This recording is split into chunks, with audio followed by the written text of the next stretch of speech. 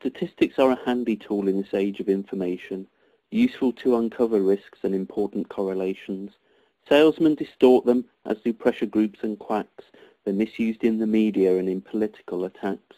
Among the lies and damned lies is a trick that takes the biscuit, the beguiling use of half-truths that's just lying with statistics. If you want an opinion poll to show that you've got ample support for your point of view, then base it on a sample of multiple respondents who have all been self-selecting with an obvious built-in bias for which there isn't any correcting. Then you'll get the answer skewed just the way you wished it, but it isn't representative, it's just lying with statistics. If you want to cause controversy, contention, fear and doubt, then why not quote some figures that no one can work out, like the number of illegal immigrants in this country at one time, or how many dangerous strangers lurk maliciously online.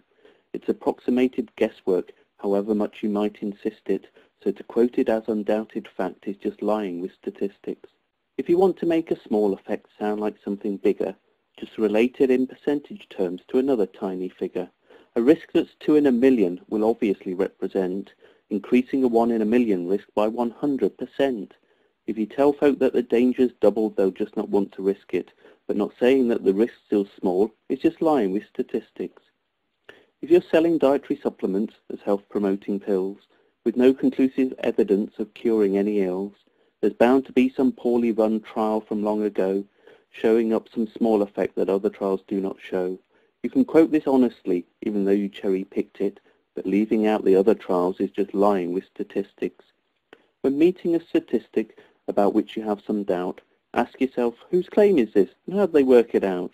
Is there some crucial fact they've chosen to leave out? Has the subject changed between the stats and what the claim's about? Always check the detail and how interests try to twist it, because using numbers without context is just lying with statistics.